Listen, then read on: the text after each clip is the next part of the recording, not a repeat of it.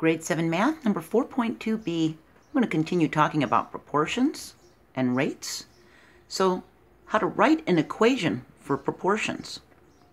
If you remember from the last video, a proportion is an equation that states two ratios are equal, that they're equivalent. So, we had this example. The amount of money you have compared to the number of quarters you have are in proportion to each other. If I have 1 quarter, I'll have 25 cents. If I have 2 quarters, I'll have 50 cents.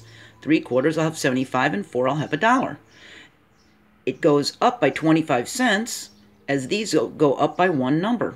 The amount of money is proportional to the number of quarters. They have a proportional relationship.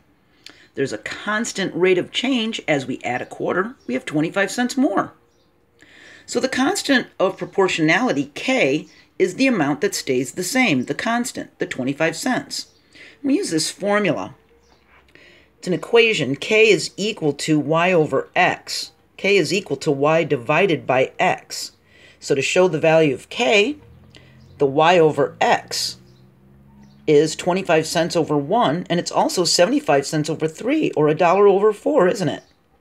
And that'll tell us the value of K. So, it can also be written as a ratio of 25 to 1, which is equal to 75 to 3.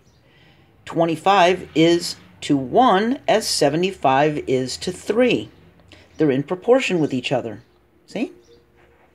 All right. So, to write an equation for proportions, we need to assign a value to each variable of the K equals y over x. So let's say we have 2 pounds of jelly beans and it costs $21.20. And 5 pounds costs $53. It says to show that the relationship between the number of pounds of jelly beans and the cost is a proportional relationship. So, this is very important. I need you to do this. You need to make a little table that relates the cost of the pounds. It's going to make your life very easy, okay? So just make this little table. And you put the number of pounds on the bottom and the cost on the top, okay? So whatever the number that is changing constantly 1 by 1 or 2 by 2 or 3 by 3, put that at the bottom as the denominator. And then whatever is the larger number, put that as the top. In this case, it's the cost, okay? So the cost of 2 pounds is $21.20 over the number of pounds. And if you write it this way, you're going to end up making your fractions. You're going to end up making your ratios, your proportions. All right?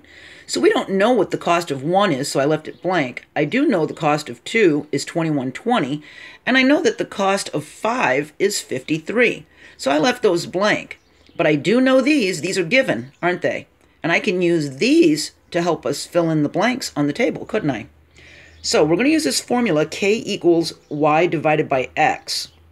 So that means in order to find this rate of change for each pound, we need to divide the 21.20 by 2 or the 53 by 5. See? It's the cost over the number of pounds. The cost over the number of pounds. See? And 21.20 over 2 should equal 53 over 5 if there's a constant rate of change. Okay? So we do the 21 over 2 and we find out that it's $10.60. Then we divide 53 by 5 and find out that it's $10.60. So guess what? The rates are all $10.60 per pound. And they're constant. So the relationship is proportional.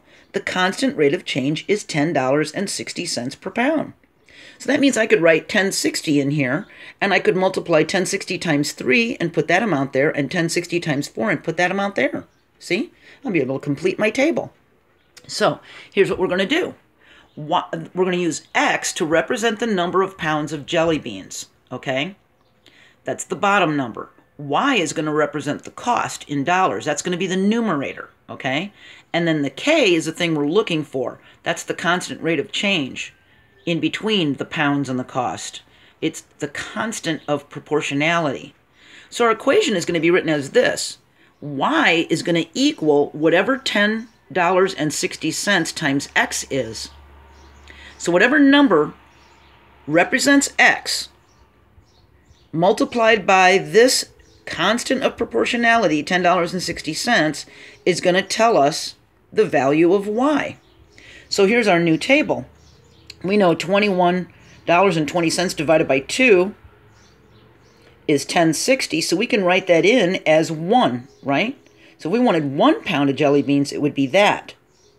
So that's going to be K, $10.60. Whatever K is multiplied by the number of pounds is going to give us the cost. So K, $10.60 multiplied by 1 is the cost of 1 pound. K multiplied by 2 is the cost of 2 pounds. It's the cost divided by 2 pounds. And K multiplied by 3 gives us the cost of 3 pounds, or the cost divided by 3 gives us K. See how they all are interchangeable? And if we multiply the 1060, the K, by 4, it gives us the cost of 4 pounds. And this cost of 4 pounds divided by 4 gives us the K back again. See how it's all interchangeable? All right, so that is how you write an equation for proportions. We end up with y is equal to $10.60 times x, and it's a constant rate of change. See? I hope this was helpful. I hope you now understand how to write an equation for a proportion. And don't forget that I'm on patreon.com. Keep your chin up. We're going to get through this. We're already into chapter 4 of 7th grade, so we're getting pretty far, okay? See you next video. Bye.